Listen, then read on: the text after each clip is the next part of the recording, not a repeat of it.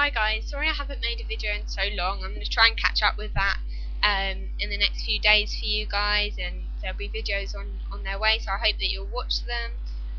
Please comment and leave your just comment on my wall about videos that you want to see. Comment on my video about what you think of my videos. I really need your support. I really need your kind of guidance on what I should be speaking about and what you find interesting, and because I don't want to just be speaking about loads of rubbish that you find boring.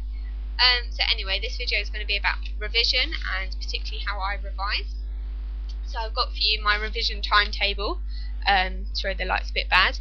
My revision timetable, which I made myself, and as you can see, it says about my exam date, the 20th of January, and the time and where it is. And then I've got the date of when I revised down the side. Sorry, my camera's mirrored, so I'm trying to work this out.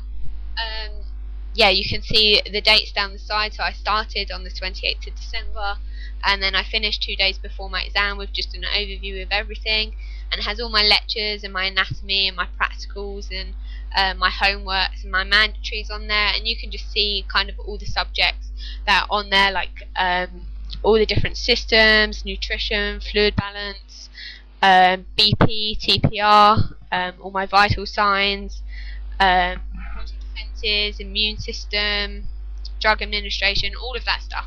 So there's different days where I revise different things. So already that's been quite hard for me, and already I'm a bit behind in it, but I'm hoping that after I've got a couple of essays that are due next Tuesday, plus our exam to revise for on the 20th, so I'm hoping that when my essays are out of the way I'll have a lot more time to revise. And I'm just getting really quite lazy with things, and I'm trying to have a motivation to carry on, and I'm sure after placement, when I go on placement on the 23rd, I'm hoping that will really motivate me, because that will be more what I want to do. Obviously when I graduate I'm not going to be there writing essays and doing all that kind of thing. I'll be actually in the hospitals and treating children and looking after them and caring for them, and that's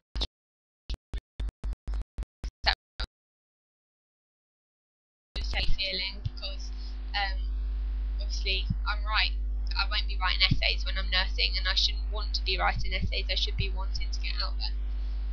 Anyway, so when I revise, I get the subject. So on the 28th, when I started, I did microbiology, and I went back to my lectures and all the things that I learned, and I got this big A4 paper, and I stuck it on the walls, and I basically wrote everything that I needed to know on it in rough, really quickly, kind of just jotting things down, highlighting things, put things in red and different coloured pens, and then I have it on these little cards as well, that I can just take with me, just really simple kind of things on these cards, things that I need to know, and I'll test myself with those as well.